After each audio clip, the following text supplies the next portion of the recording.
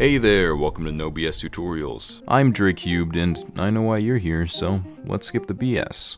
Let's make a few things clear so we can make sure you're not wasting your time. This video will detail how to set up a T-Shock Terraria server hosted off of your computer that others will be able to join via your IP address. I'm not going to make you download anything other than T-Shock itself, and I'm not going to have you go through any third-party hosting service because everything will be localized to your PC. So, that being said, the only things we are going to need to complete this tutorial are an installation of T-Shock for PC Terraria, your default gateway, your IP address, your IPv4 address, and the login information for your router. If you are on PC or the YouTube app, you can see that the timeline is segmented into key sections in case you are only looking for a certain step in this process. Timestamps of these sections are also available in the video's description. Alright, so first things first, you're going to need to download T-Shock. Clicking on the first link in the description will bring you to the T-Shock releases page on GitHub. From here, you're just going to want to locate the most recent release of T-Shock, scroll down to the bottom of the post, and click on the zip file. Obviously, this will prompt a download, so go ahead and download that to wherever you so please. Once you have the zip file downloaded, you're going to navigate to wherever you put it, right-click the file, and click Extract All. Again, extract those to wherever you want, just keep it somewhere convenient because you're going to need to come back here later. So, easy enough, your download of T-Shock is complete. Right here is the executable file that will launch your server, but of course, there are a few other things we have to set up first. Right now, running that file would put your server online, but it wouldn't do what you want. That's because as of right now, the server is only local to your PC, but obviously you want your friends to be able to join it. In order to allow other players to connect to your server, you are going to need to enable port forwarding through your router. This is where things get a little bit more technical, but trust me when I say that it's still going to be super easy to follow and that it is the only way to host this server without some third-party BS. To begin this process, we need to get to your router's login screen, and for this, you need your default gateway. In order to find it, type CMD into the Windows search bar and open up the command prompt. In the command prompt, you're going to input the command ipconfig and then press enter. This will bring up a list of information, and towards the bottom of this list, you will see your default gateway right there. While you're here, also take note of your IPv4 address because we'll need it later. Now, just go ahead and throw that default gateway into your browser's address bar. Now, your screen will likely look different from mine depending on your brand of router, but we're still doing the same thing. You're going to have to log in through this page. If you don't know the username and password for your router, most people don't change them on setup, so you can search the default username and password for your model of router and try that. If this does not work, you'll probably have to go to your parents or service provider in order to get the login credentials. Again, this portion is going to look quite different based on what router you have, but what you're looking for is a page or section dealing with port forwarding. For me, I have to go to the Firewall tab and click on Virtual Servers/Port Forwarding on this sidebar. I'm going to click Add, and regardless of what you're on, it should be asking for similar information here. In the description prompt, you're just going to put whatever you want this to be named in your router. For inbound port, you want to put 7777 to 7777. You want the format to be TCP, and you want the local port to be 7777 to 7777 as well. The private IP address is that IPv4 address we saw earlier, so go ahead and input that number into the field. Then you can add the virtual server, and just like that, you've set up port forwarding. There is just one last step to getting your server multiplayer ready. Right now, if you booted up the server and tried to get your friends to join, they still most likely wouldn't be let in, and that's because they would be getting blocked. Your computer will likely recognize the incoming connection requests from your friends as security threats and sever the connection. In my experience, Windows Defender will do this, but I don't know how this will interact with other antivirus software. If Windows Defender does end up blocking this connection, you can simply disable it for the duration that the server is running by typing Control Panel into the Windows search bar. From here, click System and Security, click Windows Defender Firewall, and on the sidebar, click Turn Windows Defender Firewall on or off and toggle it off. Obviously, if your system's security is important to you, toggle Windows Defender back on once you close the server. Alright, final step. In order for your friends to connect to your server, you are going to need to provide them with your public IP address.